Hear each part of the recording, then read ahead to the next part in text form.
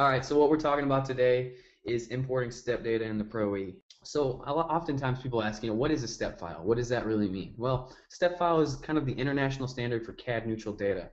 CAD neutral data meaning any CAD system can open it up. I mean, obviously, you probably run into situations where maybe a vendor or a supplier is using a different CAD system than you are. Well, you need a way to communicate, and currently the best way to communicate is through step data. Another common question is, comparing it to IGES. What's the difference? What's better? What's worse?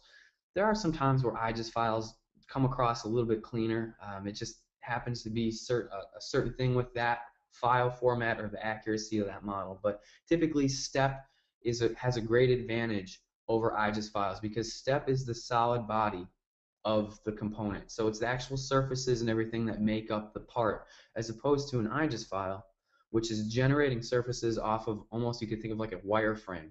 Another thing that I always like to share is every seat of Pro Engineer has a step translator built in. You don't need to get a new package or upgrade anything. This is stuff that comes with Pro Engineer.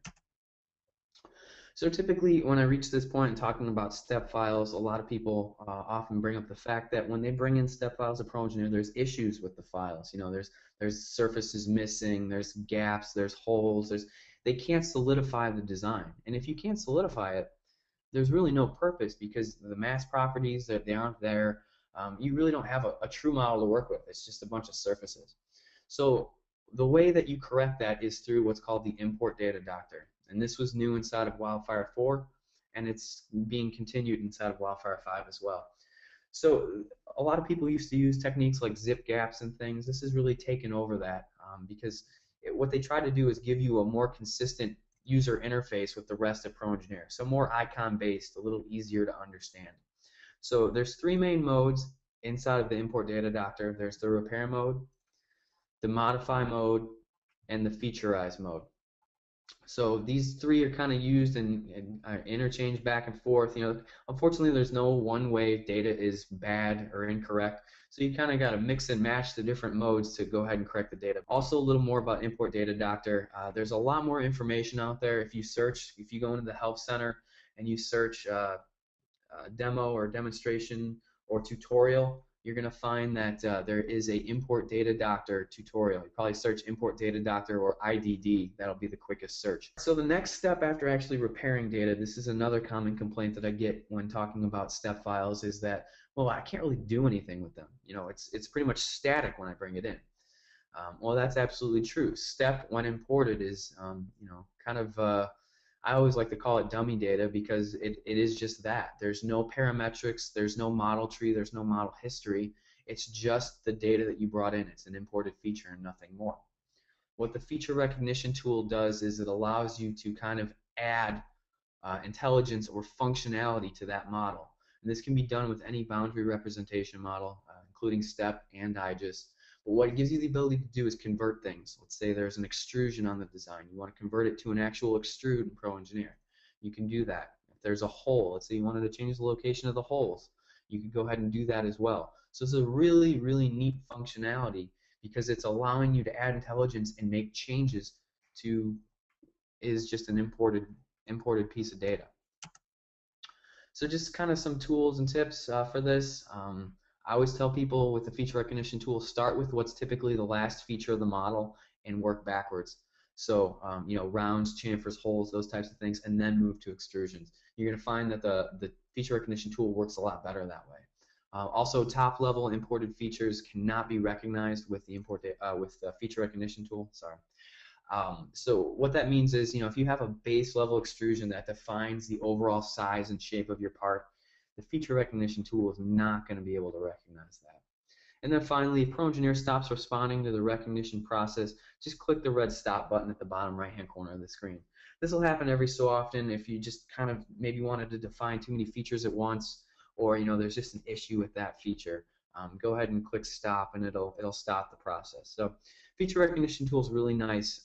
It does require you to kind of have the user in loop functionality, meaning you have to select the things that it's going to define. So talking a little bit about what's new in Wildfire 5 with this step import, there's quite a bit of difference just when you're importing the data. You're going to find that the log files, you can choose to have them populate in the browser window in XML format as opposed to just that pop-up window. So if you wanted to actually print that off, you can do that real quickly and easily now. Step import supports materials and density information. That's important.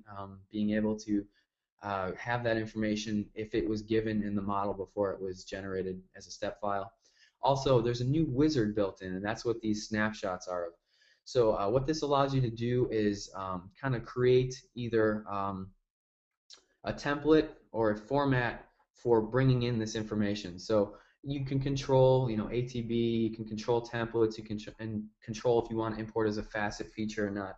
All these things are selectable when you import the file, and you can create profiles so that maybe people don't know how to toggle these things on or off correctly. You can create a profile just so they can select the profile quickly and easily. This is really, really important because, as I'm going to talk about in the next slide, typically on previous versions of ProEngineer, I find that a lot of our customers are importing step data incorrectly. So I'll cover that in a second. But as far as what else is new inside of Wildfire 5, feature recognition tools built in the ProE. In previous Wildfire 4, which was the first version that had the feature recognition tool, you actually had to have a separate download to use the tool. It was a free download. If you search FRT on ptc.com, you're going to find that download. It's free, but you had to do that. Inside Wildfire 5, it's built in. Also, the import data doctor, there's a couple things with the workflow change just to kind of simplify the process of using it. And there's a diagnostics wizard built in as well. So those are some of the new things with Wildfire 5 and importing step data. So just a couple tips that I usually like to give customers. First off, this is a common question people ask, how do I select what format it brings it in, whether it's AP203, AP214. ProEngineer automatically detects the best format to import a step file in.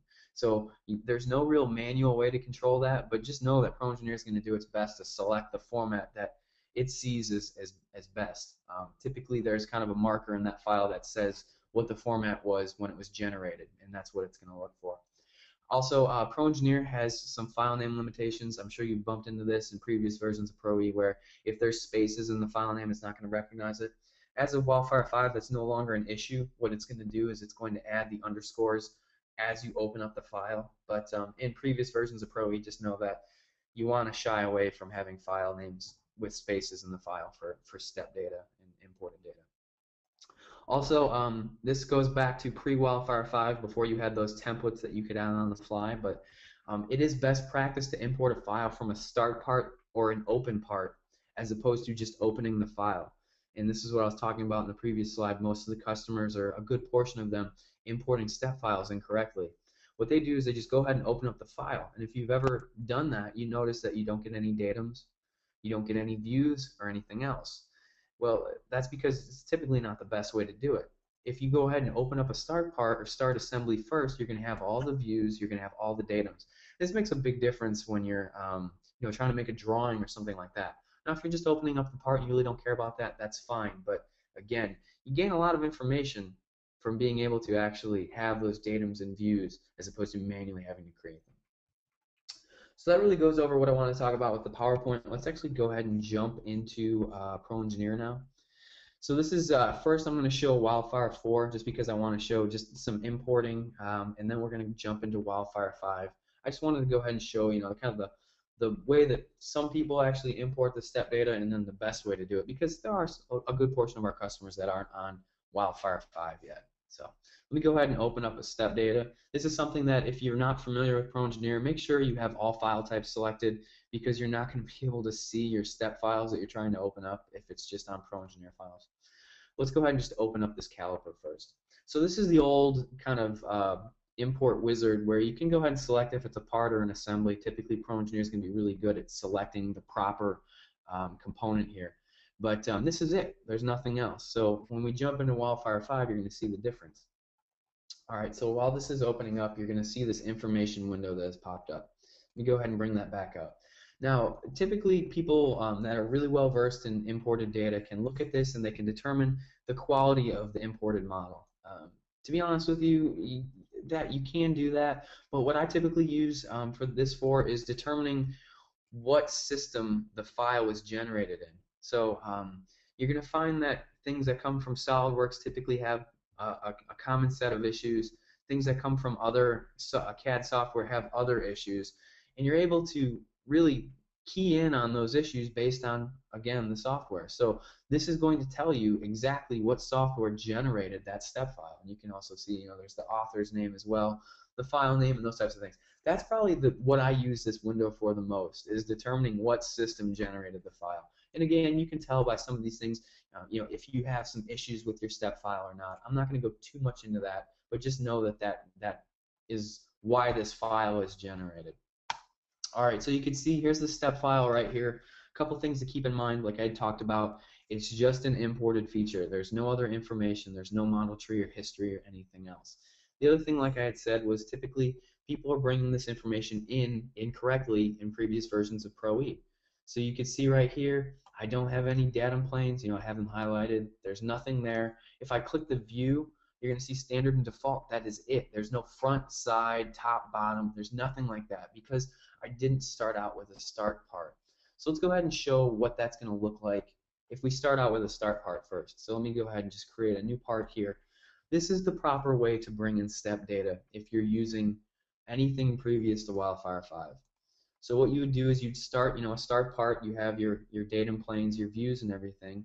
And what you'd go is insert shared data from file, and now you can go ahead and select that step file. I'll just do the same one to keep it simple, keep it consistent.